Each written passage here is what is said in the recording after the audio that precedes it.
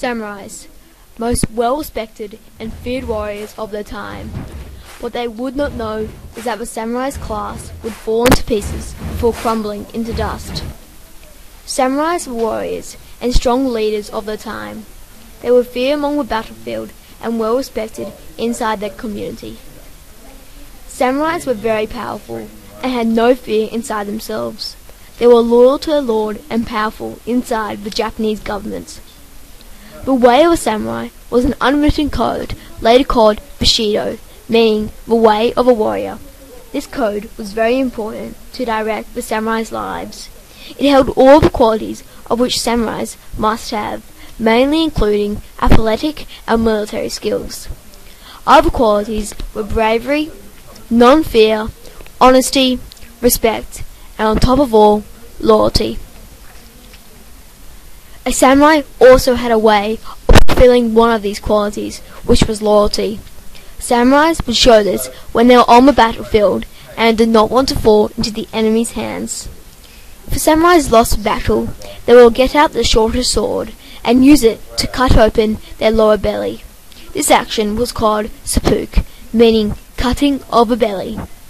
This was developed during the 12th century and was used for capital punishment, but was banned in 1873.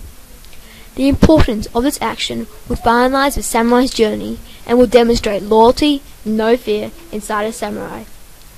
Another way of seppuku was performed as a compulsory act of sacrifice. This was to show to his lord, the shogun, the samurai's loyalty and respect.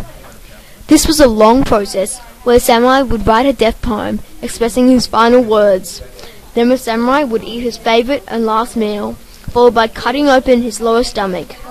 The executioner, who stood nearby, would slice off the samurai's head with a blade. This action was considered an honorable death towards the samurai's life. Armor was very important towards the samurais. The armor consisted of heavy iron and metal, covering nearly all parts of the body, but the armor would still give the samurai the freedom of movement and the capability of swinging a sword quickly. The armor would protect them from enemy fire and strong shots taken from the opponent. As the samurais became more powerful, so did their armor.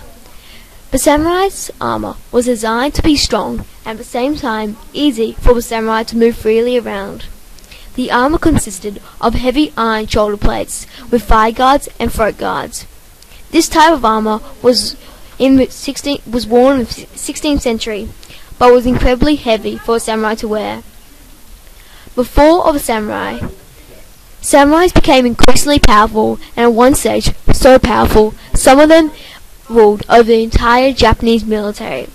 But when the early 18th century hit, the samurai's class collapsed, and they lost their privileges, power, and responsibilities. Emperor Merch overthrew the samurai's class and disintegrated the samurais.